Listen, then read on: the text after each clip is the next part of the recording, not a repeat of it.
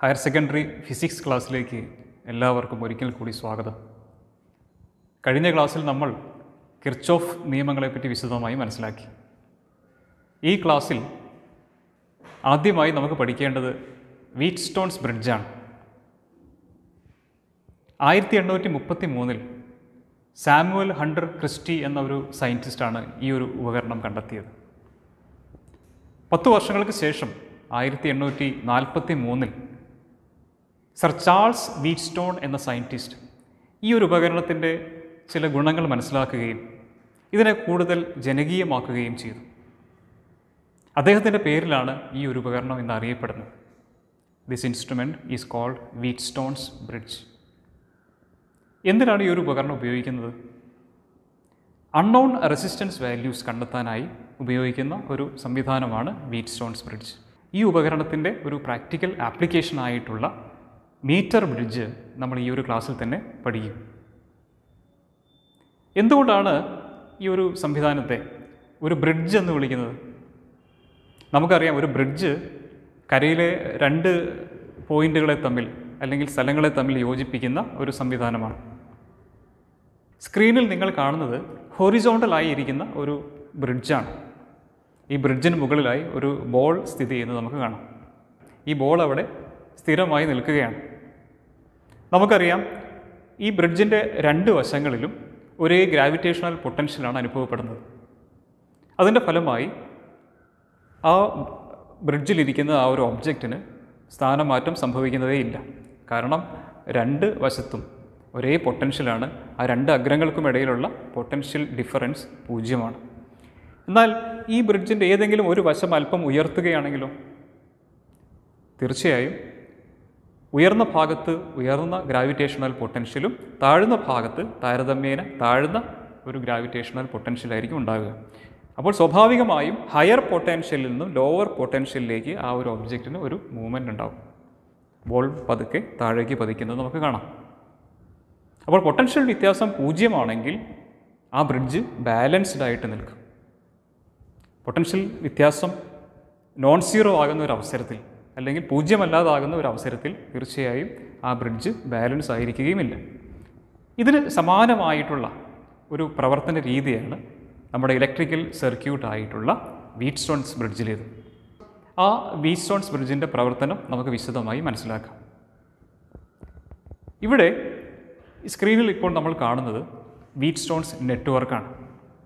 ഈ നെറ്റ്വർക്കിൽ 4 റെസിസ്റ്ററുകൾ R1, R2, R3, R4 ഈ 4 റെസിസ്റ്ററുകൾ ഒരു ഡയമണ്ട് ആകൃതിയിൽ കണക്ട് ചെയ്തിട്ടുണ്ട്. ഇവിടെ B, D എന്നീ 2 പോയിന്റുകൾക്കിടയിലായി നമ്മളൊരു ഗാൽവനോമീറ്റർ കണക്ട് ചെയ്തിരിക്കുന്നത് കാണാം. ആ ഗാൽവനോമീറ്റർ കണക്ട് ചെയ്തിരിക്കുന്ന ആ ഒരു ബ്രാഞ്ചിനെ നമുക്ക് ഗാൽവനോമീറ്റർ ആം എന്ന് വിളിക്കാം. അതുപോലെ എക്കും സിക്കും ഇടയിലായി നമ്മൾ ഒരു ബാറ്ററി കണക്ട് ചെയ്തിട്ടുണ്ട്. ഒരു സെൽ നമ്മളവിടെ കണക്ട് ചെയ്തിട്ടുണ്ട്. ആ സെല്ല് കണക്ട് ചെയ്തിരിക്കുന്ന അല്ലെങ്കിൽ ആ ബാറ്ററി കണക്ട് ചെയ്തിരിക്കുന്ന ആ ഒരു ബ്രാഞ്ചിനെ നമുക്ക് ബാറ്ററി ആം എന്ന് വിളിക്കാം. ഇവിടെ ഈ വീറ്റ്സ്റ്റോൺസ് നെറ്റ്വർക്കിൽ ബാറ്ററി ആം ആയിരിക്കുന്നത് AC എന്ന് പറയുന്ന അല്ലെങ്കിൽ എക്കും സിക്കും ഇടയിലുള്ള ആ ഒരു ബ്രാഞ്ചാണ്. ഗാൽവനോമീറ്റർ ആം ആയിരിക്കുന്നത് Bക്കും Dക്കും ഇടയിലുള്ള ആ ഒരു ഭാഗമാണ്. ബാറ്ററി ഘടിപ്പിച്ചിരിക്കുന്നത് കൊണ്ട് ആ സർക്യൂട്ടിലെ എല്ലാ റെസിസ്റ്ററിൽ കൂടിയും കറണ്ട് ഒഴുകുന്നതായി നമുക്ക് കാണാവുന്നതാണ്. R1, R2, R3, R4 എന്നീ 4 റെസിസ്റ്ററുകൾ കൂടിയും I1, I2, I3, I4 എന്നീ 4 കറണ്ടുകൾ ഒഴുകുന്നതായി ഇവിടെ മാർക്ക് ചെയ്തിട്ടുണ്ട്. എന്നാൽ ഈ നടുവിൽ കണക്ട് ചെയ്തിട്ടുള്ള ഗാൽവനോമീറ്ററിൽ കൂടി കറണ്ട് ഒഴുകുന്നുണ്ടോ? അത് ഡിപ്പെൻഡ് ചെയ്യുന്നത് Bയിലെയും Dയിലെയും പൊട്ടൻഷ്യലിനെയാണ്. Bയിലെയും Dയിലെയും പൊട്ടൻഷ്യൽസ് സെയിം ആണ് എങ്കിൽ തീർച്ചയായും ആ ആമിൽ കൂടി കറണ്ട് ഒഴുകില്ല. ഗാൽവനോമീറ്ററിലെ ഡിഫ്ലക്ഷൻ എപ്പോഴും 0 ആയിരിക്കും. എന്നാൽ Bയിൽ ഉയർന്ന പൊട്ടൻഷ്യലും Dയിൽ താഴ്ന്ന പൊട്ടൻഷ്യലുമാണെങ്കിൽ തീർച്ചയായും Bയിൽ നിന്ന് Dയിലേക്ക് ഒരു കറണ്ട് ഫ്ലോ ഉണ്ടാകും. നേരെ മറിച്ച് Dയിലാണ് ഉയർന്ന പൊട്ടൻഷ്യൽ എങ്കിൽ Dയിൽ നിന്ന് Bയിലേക്കൊരു കറണ്ട് ഫ്ലോ ഉണ്ടാകും. ഇവിടെ ഈ ബ്രിഡ്ജ് ബാലൻസ്ഡ് ആകണമെങ്കിൽ Bയിലെയും Dയിലെയും പൊട്ടൻഷ്യൽസ് ഒന്ന് തന്നെയാകണം. അതായത് Bക്കും Dക്കും ഇടയിൽ പൊട്ടൻഷ്യൽ വ്യത്യാസം ഉണ്ടാകാൻ പാടില്ല. നമ്മൾ മുൻപ് കണ്ട ആ ഒരു മെക്കാനിക്കൽ ബ്രിഡ്ജിൻ്റെ ഉദാഹരണമായി കമ്പയർ ചെയ്യുമ്പോൾ എന്തുകൊണ്ടാണ് ഈ ഒരു ഇലക്ട്രിക്കൽ നെറ്റ്വർക്കിങ്ങിനെ ഒരു ബ്രിഡ്ജ് എന്ന് വിളിക്കുന്നത് നമ്മളിപ്പോൾ മനസ്സിലാക്കിയിട്ടുണ്ടാവും. ഇവിടെ ബ്രിഡ്ജായിട്ട് ആക്ട് ചെയ്യുന്നത് ആ ഗാൽവനോമീറ്ററാണ്. ഗാൽവനോമീറ്ററിൽ കൂടി ഒരു കറണ്ട് ഒഴുകണമെങ്കിൽ അവിടെ പൊട്ടൻഷ്യൽ ഡിഫറൻസ് നോൺ സീറോ ആയിരിക്കണം. സീറോ പൊട്ടൻഷ്യൽ ഡിഫറൻസ് ആണെങ്കിൽ തീർച്ചയായും ആ ഒരു ഗാൽവനോമീറ്ററിൽ കൂടി കറണ്ട് ഫ്ലോ ഉണ്ടാകില്ല. ആ സമയത്ത് ആ ബ്രിഡ്ജ്, ആ ഒരു ഇലക്ട്രിക്കൽ ബ്രിഡ്ജ് ഇവിടെ ബാലൻസ്ഡ് ആണ് എന്ന് നമുക്ക് പറയാം. R1, R2, R3, R4 ഈ 4 റെസിസ്റ്റൻസ് വാല്യൂ വ്യത്യാസപ്പെടുത്തി നമുക്ക് ആ ബിയിലെയും ഡിയിലെയും പൊട്ടൻഷ്യൽസ് വ്യത്യാസപ്പെടുത്താൻ പറ്റും. V choose or we select the values of R1, R2, R3 and R4 such that the potential difference between B and D becomes 0. ബിക്കും ഡിക്കും ഇടയിലുള്ള potential വ്യത്യാസം 0 ആകുന്ന രീതിയിൽ ഈ 4 റെസിസ്റ്ററുകളെയും നമ്മൾ സെലക്ട് ചെയ്തിരിക്കുകയാണ്. അപ്പോൾ ഈ ഒരു സമയത്ത് നമുക്ക് പറയാം ഈ ബ്രിഡ്ജ് ബാലൻസ്ഡ് ആണ്. ഇവിടെ IG 0 ആണ്. മിക്കവാറും പ്രായോഗികമായ ആവശ്യങ്ങൾക്കെല്ലാം തന്നെ ബാലൻസ്ഡ് ആയിട്ടുള്ള ഒരു കണ്ടീഷനാണ് നമ്മളെപ്പോഴും പരിഗണിക്കുക. ബ്രിഡ്ജ് ബാലൻസ്ഡ് ആയിരിക്കുന്ന ഈ ഒരു അവസരത്തിൽ കിർച്ചോഫിൻ്റെ നിയമങ്ങൾ നമ്മൾ ഈ ഒരു നെറ്റ്വർക്കിൽ അപ്ലൈ ചെയ്താലോ? ആദ്യമായി ബി ഡി ഈ 2 ജംഗ്ഷനുകളിലും നമ്മൾ കിർച്ചോഫിൻ്റെ ജംഗ്ഷൻ റൂൾ അപ്ലൈ ചെയ്യുകയാണ്. ബി എന്ന ജംഗ്ഷനിൽ കിർച്ചോഫിൻ്റെ ജംഗ്ഷൻ റൂൾ നമ്മൾ അപ്ലൈ ചെയ്യുമ്പോൾ നമുക്ക് കിട്ടുന്നത് I2 is equal to IG plus I4 എന്നാണ്. നമുക്കറിയാം ബാലൻസിങ് കണ്ടീഷൻ അനുസരിച്ച് IG ഗാൽവനോമീറ്റർ കറണ്ട് IG എന്നത് 0 ആയിരിക്കും. അപ്പോൾ I2 is equal to I4 എന്ന് നമുക്ക് കിട്ടും. അതുപോലെ ഡി എന്ന ജംഗ്ഷനിലും നമ്മൾ ഈ കിർച്ചോഫിൻ്റെ ജംഗ്ഷൻ റൂൾ നമ്മൾ അപ്ലൈ ചെയ്യുന്നു. ഈ സമയത്ത് I1 is equal to IG plus I3 എന്ന് നമുക്ക് കിട്ടും. ഇവിടെ വീണ്ടും IG 0 ആയതുകൊണ്ട് I1 is equal to I3 എന്ന് നമുക്ക് എഴുതാം. ഇനി കിർച്ചോഫിൻ്റെ ലൂപ്പ് റൂൾ ഈ നെറ്റ്വർക്കിൽ നമ്മൾ അപ്ലൈ ചെയ്യുകയാണ്. ആദ്യമായി നമ്മൾ സെലക്ട് ചെയ്യുന്നത് ക്ലോസ് ലൂപ്പ് ADBA ആണ്. എയിൽ ആരംഭിച്ച് ഡി ബി എന്നീ പോയിന്റുകളിൽ കൂടി എയിൽ തന്നെ തിരിച്ചെത്തുന്ന ഒരു ലൂപ്പ്. ഇവിടെ നമ്മൾ ഒരു ആൻറ്റി ക്ലോക്ക് വൈസ് ദിശയിൽ പൊട്ടൻഷ്യലുള്ള ചേഞ്ചസ് നമ്മൾ അനലൈസ് ചെയ്യുന്നു. അങ്ങനെ ചെയ്യുമ്പോൾ നമുക്ക് കിട്ടുന്ന equation VD minus VA plus IG into 0 plus VA minus VB is equal to 0. ഈ ഡിഫറൻസ് നമ്മൾ കണ്ടുപിടിക്കുമ്പോൾ നമുക്ക് കിട്ടുന്നത് minus I1 R1 plus I2 R2 is equal to 0 എന്നാണ്. ഇതിനെ നമുക്ക് ഇക്വേഷൻ നമ്പർ 1 എന്നെഴുതാം. അടുത്തതായി CBDC എന്ന ആ ഒരു ലൂപ്പ്, ആ ലൂപ്പാണ് നമ്മൾ പരിശോധിക്കുന്നത്. ഇവിടെയും ആൻറ്റി ക്ലോക്ക് വൈസ് ദിശയിൽ ആ പൊട്ടൻഷ്യലിലുള്ള ചേഞ്ചുകൾ നമ്മൾ മനസ്സിലാക്കുന്നു. അങ്ങനെ മനസ്സിലാക്കുമ്പോൾ നമുക്ക് കിട്ടുന്ന ഒരു ഇക്വേഷൻ ഇതാണ്: VB minus VC plus IG into 0 plus VC minus VD is equal to 0. ആ പൊട്ടൻഷ്യലുള്ള ചേഞ്ചസ് കൃത്യമായി എഴുതുമ്പോൾ I4 R4 plus 0 plus minus I3 R3 equals 0. അതായത് I4 R4 minus I3 R3 is equal to 0. പക്ഷെ മുൻപ് I1 is equal to I3 എന്നും I2 is equal to I4 എന്നും നമ്മൾ എഴുതിയിട്ടുണ്ട്. ആ വാല്യൂസ് നമ്മൾ സബ്സ്റ്റിറ്റ്യൂട്ട് ചെയ്യുമ്പോൾ I2 R4 minus I1 R3 is equal to 0. ഈ ഇക്വേഷനെ ഇക്വേഷൻ നമ്പർ 2 എന്ന് നമുക്ക് മാർക്ക് ചെയ്യാം. ഇക്വേഷൻ നമ്പർ 1 നിന്നും I1 by I2 is equal to R2 by R1 എന്ന് നമുക്ക് എഴുതാം. അതുപോലെ ഇക്വേഷൻ നമ്പർ 2, ഇക്വേഷൻ നമ്പർ 2 നിന്നും I1 by I2 is equal to R4 by R3 എന്ന് നമുക്ക് എഴുതാം. ഈ 2 ഇക്വേഷൻസിനെയും നമ്മൾ കമ്പയർ ചെയ്യുമ്പോൾ നമുക്ക് കിട്ടുന്നത് R2 by R1 is equal to R4 by R3 എന്നാണ്. നോക്കുക, നമ്മുടെ വീറ്റ്സ്റ്റോൺസ് ബ്രിഡ്ജ് ബാലൻസ്ഡ് ആയിരിക്കുന്ന ഒരു സമയത്ത് ആ ബ്രിഡ്ജിലെ 4 റെസിസ്റ്ററുകളും പാലിക്കുന്ന, അല്ലെങ്കിൽ ആ 4 റെസിസ്റ്ററുകളും ഒബേ ചെയ്യുന്ന ഒരു കണ്ടീഷനാണ് ഇപ്പോൾ പറഞ്ഞത്. R2 by R1 is equal to R4 by R3.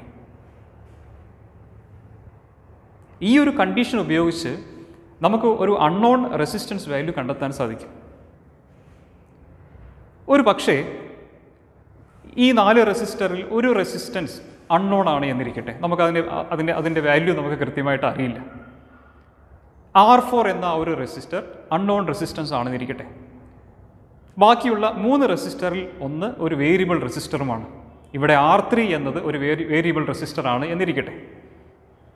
ഈ 4 റെസിസ്റ്ററുകളും ബ്രിഡ്ജിൽ അതിൻ്റെ യഥാസ്ഥാനത്ത് നമ്മൾ ഉറപ്പിക്കുന്നു. R3 എന്ന വേരിയബിൾ റെസിസ്റ്റൻസ് വേരി ചെയ്യുക വഴി ഗാൽവനോമീറ്ററിൽ കൂടിയുള്ള കറണ്ടിൻ്റെ ഒഴുക്ക് നമ്മൾ നിർത്തുന്നു. അതായത് IG 0 ആക്കുന്നു, ബ്രിഡ്ജ് ബാലൻസ്ഡ് ആകുന്നു. ഈ സമയത്ത് നമ്മൾ മുൻപ് കണ്ടെത്തിയ ആ ഒരു ബാലൻസിങ് കണ്ടീഷൻ അതുപയോഗിച്ചുകൊണ്ട് നമുക്ക് R4ൻ്റെ വാല്യൂ കണ്ടുപിടിക്കാം. ഇവിടെ ആ ബാലൻസിങ് കണ്ടീഷൻ നമ്മൾ ഉപയോഗിക്കുമ്പോൾ R4 is equal to R3 into R2/R1 ആണ്. അപ്പോൾ ഈ രീതിയിൽ അൺനോൺ റെസിസ്റ്റൻസ് വാല്യൂസ് കണ്ടെത്താൻ വേണ്ടി നമുക്ക് ഈ വീറ്റ്സ്റ്റോൺ ബ്രിഡ്ജ് എന്ന ഒരു ഉപകരണം വളരെ എളുപ്പത്തിൽ നമുക്ക് ഉപയോഗിക്കാവുന്നതാണ്. വീറ്റ്സ്റ്റോൺ ബ്രിഡ്ജിൻ്റെ ഒരു പ്രാക്ടിക്കൽ ആപ്ലിക്കേഷനാണ് മീറ്റർ ബ്രിഡ്ജ്. പേര് സൂചിപ്പിക്കുന്നത് പോലെ തന്നെ ഇതിൻ്റെ പ്രധാനപ്പെട്ട ഭാഗം എന്നത് 1 മീറ്റർ നീളമുള്ള ഒരു യൂണിഫോം വയറാണ്. ഈ wire uniform area of cross section ഉള്ള ഒരു വയറാണ്. സാധാരണയായി കോൺസ്റ്റൻറ്റൻ, മാംഗനിൻ, നിക്രോം പോലെയുള്ള അലോയ്സ് കൊണ്ടുണ്ടാക്കിയിരിക്കുന്ന വയറുകളാണ് നമ്മൾ മീറ്റർ ബ്രിഡ്ജിൽ ഉപയോഗിക്കുന്നത്. ഇവിടെ ഈ ചിത്രത്തിൽ കാണുന്നത് പോലെ എക്കും സിക്കും ഇടയിലായി 1 മീറ്റർ നീളമുള്ള ആ യൂണിഫോം വയർ ഘടിപ്പിച്ചിരിക്കുന്നു. ഇവിടെ എയിൽ നിന്നും സിയിൽ നിന്നും തിക്കായിട്ടുള്ള മെറ്റൽ സ്ട്രിപ്പുകൾ പോയിരിക്കുന്നത് നമുക്ക് കാണാം. ഈ മെറ്റൽ സ്ട്രിപ്പുകൾക്കിടയിലായി 2 ഗ്യാപ്പുകളുണ്ട്. ഇതിനെ ഗ്യാപ്പ് 1 എന്നും ഗ്യാപ്പ് 2 എന്നും വിളിക്കാം. എക്കും സിക്കും ഇടയിലായി ഒരു ബാറ്ററി ആം നിങ്ങൾക്ക് കാണാം. ഈ ബാറ്ററി ആമിൽ ഒരു ബാറ്ററിയോടൊപ്പം K എന്ന ഒരു കീയും കണക്ട് ചെയ്തിട്ടുണ്ട്. മീറ്റർ ബ്രിഡ്ജ് ഓൺ ആക്കാനും ഓഫ് ആക്കാനും ഉപയോഗിക്കുന്ന ഒരു സംവിധാനമാണ് കീ. അതുപോലെ ഈ 2 ഗ്യാപ്പുകൾക്കും ഇടയിലുള്ള B എന്ന ഒരു പോയിന്റിൽ നിന്നും ഗാൽവനോമീറ്റർ കണക്ട് ചെയ്തിരിക്കുന്നു. ഗാൽവനോമീറ്ററിൻ്റെ മറുഭാഗത്ത് നിന്നും ജോക്കിയിലേക്ക് ഒരു കണക്ഷൻ കൊടുത്തിരിക്കുകയാണ്. ജോക്കി എന്നത് ഒരു നൈഫ് എഡ്ജ്ഡ് ആയിട്ടുള്ള ഷാർപ്പായിട്ടുള്ള ഒരു മെറ്റാലിക് റോഡാണ്. നമുക്ക് കണ്ടെത്തേണ്ട അൺനോൺ റെസിസ്റ്റൻസ്, ചിലപ്പോൾ അതൊരു റെസിസ്റ്റൻസ് വയറാകും. ആ റെസിസ്റ്റൻസ് വയറിനെ നമ്മൾ ഏതെങ്കിലും ഒരു ഗ്യാപ്പിൽ നമ്മൾ കണക്ട് ചെയ്യുന്നു. മറുഭാഗത്ത് തൊട്ടടുത്ത ഗ്യാപ്പിൽ നമ്മൾ ഒരു സ്റ്റാൻഡേർഡ് റെസിസ്റ്റൻസ് ഇൻക്ലൂഡ് ചെയ്യുന്നു. സാധാരണയായി ഒരു റെസിസ്റ്റൻസ് ബോക്സിൻ്റെ സഹായത്താലാണ് ഈ ഒരു സ്റ്റാൻഡേർഡ് റെസിസ്റ്റൻസ് വാല്യൂ മീറ്റർ ബ്രിഡ്ജിൽ നമ്മൾ ഇൻക്ലൂഡ് ചെയ്യുന്നത്. ഞാൻ മുൻപ് പറഞ്ഞിരുന്നു, ജോക്കി എന്ന ഉപകരണം ആ ബ്രിഡ്ജിലെ വയറിൽ പതുക്കെ സ്ലൈഡ് ചെയ്ത് നീക്കാനുള്ളതാണ്. ഈ ഒരു ഉപകരണമാണ് ജോക്കി എന്ന് പറയുന്നത്. So we slide this over the wire to balance this bridge. ഈ ബ്രിഡ്ജ് ബാലൻസ് ചെയ്യാനായി നമ്മൾ ഈ ഒരു ജോക്കി എന്ന് പറഞ്ഞ ഉപകരണം ഉപയോഗിക്കുന്നു. അങ്ങനെ ഈ ഒരു അറേഞ്ച്മെൻറ്റിൽ നമ്മൾ ജോക്കി സാവധാനത്തിൽ സ്ലൈഡ് ചെയ്ത് നീക്കി ഒരു നിശ്ചിത പോയിന്റിലെത്തുമ്പോൾ ഗാൽവനോമീറ്റർ ആമിലെ കറണ്ട് 0 ആകുന്നു. അതായത് IG 0 ആണ്. ഇപ്പോൾ ബ്രിഡ്ജ് ബാലൻസ്ഡ് ആണ്. ഇവിടെ ജോക്കി നമ്മുടെ മീറ്റർ ബ്രിഡ്ജിലെ ആ വയറിൽ D എന്ന ഒരു ഭാഗത്താണ് ഇപ്പോൾ നിൽക്കുന്നത് എന്ന് വിചാരിക്കുക. എയിൽ നിന്ന് ജോക്കി നിൽക്കുന്ന D എന്ന ആ ഒരു പോയിന്റിലേക്കുള്ള ദൂരം L ആണ് എന്നിരിക്കട്ടെ. അപ്പോൾ ഡിയിൽ നിന്ന് മറുഭാഗത്തേക്കുള്ള ദൂരം, ഡിയിൽ നിന്ന് സിയിലേക്കുള്ള ദൂരം 100 - L ആയിരിക്കും. കാരണം ആ വയറിൻ്റെ ആകെ നീളം 100 സെൻറ്റിമീറ്ററാണ്. അപ്പോൾ L ലെങ്ത്തുള്ള AD എന്ന ആ ഒരു പോർഷൻ്റെ റെസിസ്റ്റൻസ് എത്രയായിരിക്കും? അത് RCM × L ആയിരിക്കും. 100 - L സെൻറ്റിമീറ്റർ ലെങ്ത്തുള്ള ആ ബാക്കി ഭാഗത്തിൻ്റെ CD എന്ന ഒരു പോർഷൻ്റെ റെസിസ്റ്റൻസ് എത്രയായിരിക്കും? അത് RCM × 100 - L എന്നായിരിക്കും. എന്താണ് RCM? RCM എന്നത് റെസിസ്റ്റൻസ് പെർ യൂണിറ്റ് സെൻറ്റിമീറ്റർ എന്നാണ്. യൂണിറ്റ് സെൻറ്റിമീറ്ററിലുള്ള റെസിസ്റ്റൻസിൻ്റെ അളവാണ്. ഞാൻ മുൻപ് പറഞ്ഞിരുന്നു, ഇതൊരു യൂണിഫോം വയറാണ്. യൂണിറ്റ് ലെങ്ത്തിൽ ഉള്ള റെസിസ്റ്റൻസിൻ്റെ വാല്യൂ കോൺസ്റ്റൻ്റ് ആണ്. ഇപ്പോൾ നമ്മൾ ഈ ഒരു ബ്രിഡ്ജിനെ ഒന്ന് സൂക്ഷിച്ച് നോക്കിയാൽ ഇത് വീറ്റ്സ്റ്റോൺ ബ്രിഡ്ജിന് വളരെ സമാനമാണ്. ഇവിടെ 4 റെസിസ്റ്ററുകൾ വീറ്റ്സ്റ്റോൺ ബ്രിഡ്ജിലേതുപോലെ തന്നെ സ്ഥിതി ചെയ്യുന്നു. AB എന്ന പോർഷനിൽ R എന്ന റെസിസ്റ്റൻസും BC എന്ന പോർഷനിൽ S എന്ന സ്റ്റാൻഡേർഡ് റെസിസ്റ്റൻസും എ ഡി എന്ന ഭാഗത്ത് R C M into length R C M into L എന്ന റെസിസ്റ്റൻസും സി ഡി എന്ന ഭാഗത്ത് R C M into 100 - L എന്ന റെസിസ്റ്റൻസും വീറ്റ് സ്റ്റോൺ ബ്രിഡ്ജിലേതുപോലെ തന്നെ ഇപ്പോൾ സ്ഥിതി ചെയ്യുകയാണ്. ബ്രിഡ്ജ് ബാലൻസ്ഡ് ആകുമ്പോൾ നമ്മൾ മുൻപ് പഠിച്ച ആ ഒരു ബാലൻസിങ് കണ്ടീഷൻ നേരിട്ട് നമ്മളിവിടെ അപ്ലൈ ചെയ്യുന്നു. നമ്മൾ പണ്ട് പഠിച്ചിരുന്നു R2/R1 is equal to R4/R3 എന്ന്.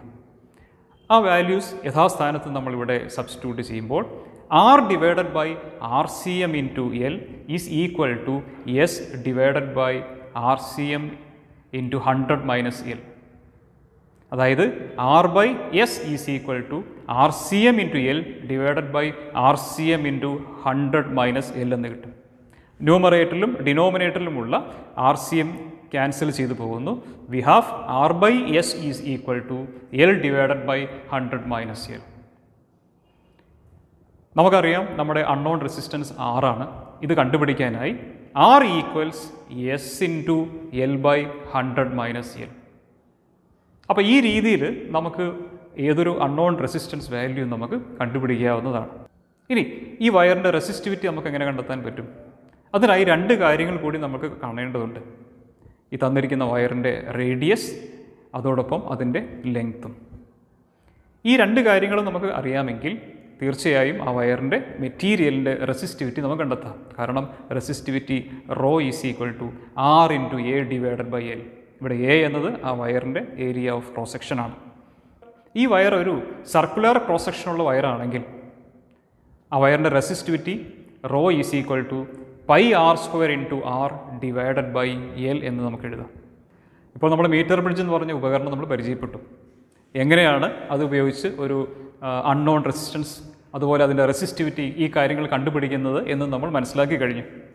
ഇനി നമ്മൾ പ്രാക്ടിക്കലായി ഈ ഒരു വാല്യൂ, ഒരു അൺനോൺ റെസിസ്റ്റൻസ് വാല്യൂ നമ്മൾ കണ്ടെത്താൻ പോവുകയാണ്. എങ്ങനെയാണ് മീറ്റർ ബ്രിഡ്ജ് എന്ന ഉപകരണം ഉപയോഗിച്ചുകൊണ്ട് ഒരു ഗിവൺ റെസിസ്റ്റൻസ് വയറിൻ്റെ റെസിസ്റ്റൻസ് കണ്ടുപിടിക്കുന്നത് എന്നുള്ള കാര്യങ്ങൾ നമുക്ക് നേരിട്ട് കാണാം. ഇതാണ് മീറ്റർ ബ്രിഡ്ജ്. ഈ ഉപകരണം ഉപയോഗിച്ച് നമുക്ക് തന്നിരിക്കുന്ന ഈ ഒരു റെസിസ്റ്റൻസ് വയറിൻ്റെ അൺനോൺ റെസിസ്റ്റൻസ് വാല്യൂ നമുക്ക് കണ്ടുപിടിക്കണം. ആദ്യം ഈ ഉപകരണത്തെ നമുക്കൊന്ന് വിശദമായി പരിചയപ്പെടാം. ഇതിൻ്റെ പ്രധാനപ്പെട്ട ഭാഗം എ മുതൽ സി വരെ വലിച്ചു നിർത്തിയിരിക്കുന്ന ഒരു മീറ്റർ നീളമുള്ള നിക്രോം വയറാണ്. ബാലൻസിംഗ് ലെങ്ത് അളക്കാനായി നമുക്കൊരു മീറ്റർ സ്കെയിൽ ഇവിടെയുണ്ട്. എയിൽ നിന്നും സിയിൽ നിന്നും ആരംഭിക്കുന്ന മെറ്റൽ സ്ട്രിപ്സ് നിങ്ങൾക്ക് കാണാം. ഈ മെറ്റൽ സ്ട്രിപ്പുകൾക്കിടയിലായി രണ്ട് ഗ്യാപ്പുകൾ G1, G2, ഈ രണ്ട് ഗ്യാപ്പുകൾ നമുക്കറിയാം. ഇനി ഈ റെസിസ്റ്റൻസ് വയർ, നമുക്ക് തന്നിരിക്കുന്ന റെസിസ്റ്റൻസ് വയർ നമ്മൾ ഒരു ഗ്യാപ്പിൽ നമ്മൾ ഉറപ്പിക്കുന്നു, ഫിക്സ് ചെയ്യുന്നു. മറുഭാഗത്ത് ഒരു നോൺ റെസിസ്റ്റൻസ്, സ്റ്റാൻഡേർഡ് റെസിസ്റ്റൻസ് തൊട്ടടുത്ത ഗ്യാപ്പിൽ നമ്മൾ ഫിറ്റ് ചെയ്യുന്നു. എക്കും സിക്കും ഇടയിലായി നമ്മളൊരു ബാറ്ററി കണക്ട് ചെയ്യുന്നുണ്ട്. എയിൽ നിന്ന് ബാറ്ററിയിലേക്കും കീയിലേക്കും കണക്ട് ചെയ്യുന്നു. അതിൻ്റെ മറുഭാഗം സിയിലേക്കും. അതാണ് നമ്മുടെ ബാറ്ററി ആം. കൂടാതെ ഇതിൻ്റെ നടുവിലുള്ള പോയിന്റിൽ നിന്നും ബി എന്ന പോയിന്റിൽ നിന്നും ഒരു ഗാൽവനോമീറ്റർ കണക്ട് ചെയ്യുന്നുണ്ട്. ഗാൽവനോമീറ്ററിൻ്റെ മറുഭാഗം നമ്മൾ ജോക്കിയിലേക്കും കണക്ട് ചെയ്യുന്നുണ്ട്. ഈ ഉപകരണമാണ് ജോക്കി. ഇത് വളരെ ഷാർപ്പായുള്ള എഡ്ജുള്ള ഒരു ഉപകരണമാണ്. ഇത് നമ്മൾ ഈ ഒരു വയറിൻ്റെ മുകളിൽ കൂടി പതുക്കെ സാവധാനത്തിൽ സ്ലൈഡ് ചെയ്ത് നീക്കുന്നു. അപ്പോൾ പ്രധാനപ്പെട്ട ഭാഗങ്ങളൊക്കെ നമ്മൾ ഡിസ്കസ് ചെയ്ത് കഴിഞ്ഞു. ഇനി എങ്ങനെയാണ് ഈ ഉപകരണം ഉപയോഗിച്ച് ഈ വയറിൻ്റെ റെസിസ്റ്റൻസും അതുപയോഗിച്ച് നമ്മളിതിൻ്റെ റെസിസ്റ്റിവിറ്റിയും കണ്ടുപിടിക്കുന്നതെന്ന് നമുക്ക് പരിശോധിക്കാം.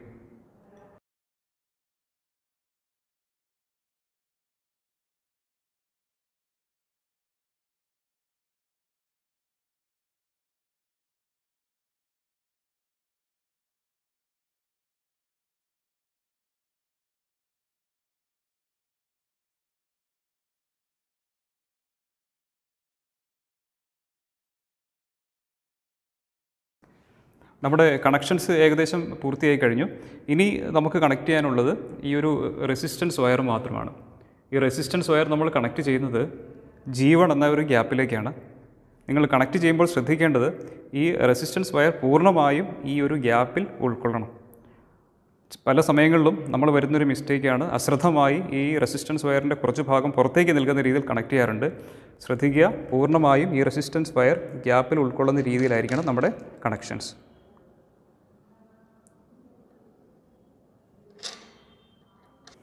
നമ്മുടെ കണക്ഷൻസ് എല്ലാം പൂർത്തിയായി കഴിഞ്ഞു.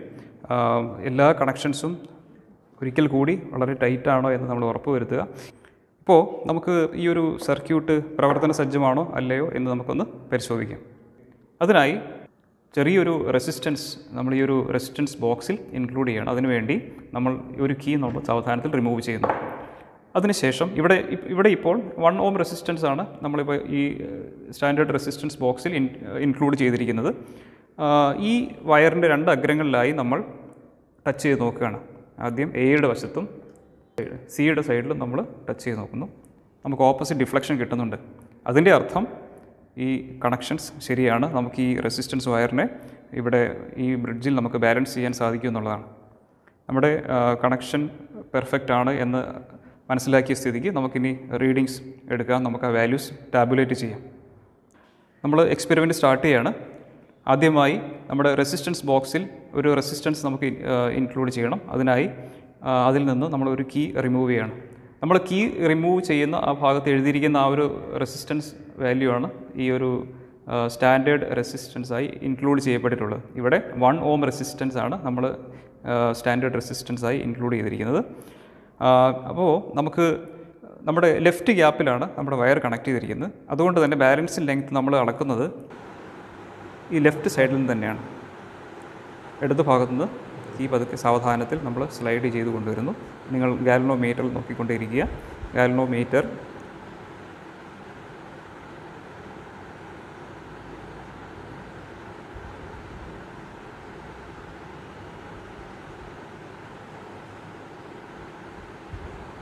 സാവധാനത്തിൽ ഗാൽവനോമീറ്റർ ഡിഫ്ലക്ഷൻ മാറുന്നത് കാണാം.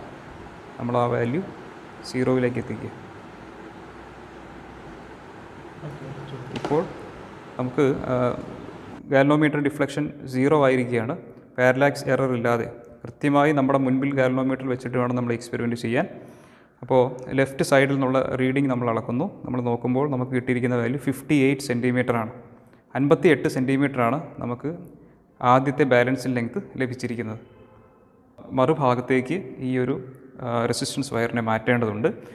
ഈ 2 ഗ്യാപ്പുകളും നമ്മൾ പരസ്പരം ഇൻ്റർചേഞ്ച് ചെയ്യാൻ വേണ്ടി പോവുകയാണ്.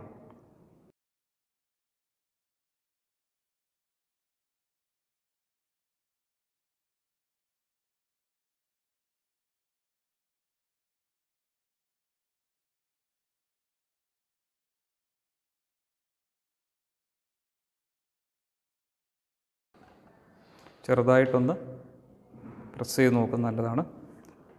എല്ലാ കണക്ഷൻസും ഒരിക്കൽ കൂടി ടൈറ്റാണ് എന്ന് ഉറപ്പ് വരുത്തുക. നമ്മൾ ട്രയൽ നമ്മൾ 1 ഓമിൽ തന്നെ നമ്മൾ റിപ്പീറ്റ് ചെയ്യുന്നു. റെസിസ്റ്റൻസ് ബോക്സിലെ കീസ് എല്ലാം നന്നായിട്ട് ടൈറ്റാണ് എന്ന് നമ്മൾ ഒരിക്കൽ കൂടി ഉറപ്പ് വരുത്തുന്നു. വീണ്ടും സർക്യൂട്ട് ശരിയാണോ, കണക്ഷൻ ശരിയാണോ എന്നൂടെ ചെക്ക് ചെയ്യുന്നു. ഓപ്പോസിറ്റ് ഡിഫ്ലക്ഷൻ നമുക്ക് കിട്ടുന്നുണ്ട്. G2-ലാണ് നമ്മുടെ റെസിസ്റ്റൻസ് വയർ നമ്മൾ കണക്ട് ചെയ്തിരിക്കുന്നത്. അതുകൊണ്ട് റൈറ്റ് സൈഡിൽ നിന്നാണ് നമ്മൾ ബാലൻസിൻ ലെങ്ത് മെഷർ ചെയ്യുന്നത്. നമ്മൾ സാവധാനം ഈ വലത് ഭാഗത്തു നിന്ന് ജോക്കി പതുക്കെ സ്ലൈഡ് ചെയ്ത് കൊണ്ടുവരുന്നു.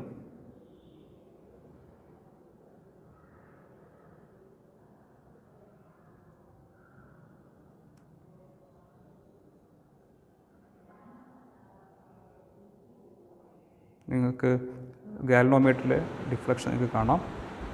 ഈ പോയിന്റിൽ നമുക്കിപ്പോൾ 0 കൃത്യമായി കിട്ടിയിരിക്കുകയാണ്. ഈ വാല്യൂ നമ്മൾ ചെക്ക് ചെയ്ത് നോക്കുന്നു.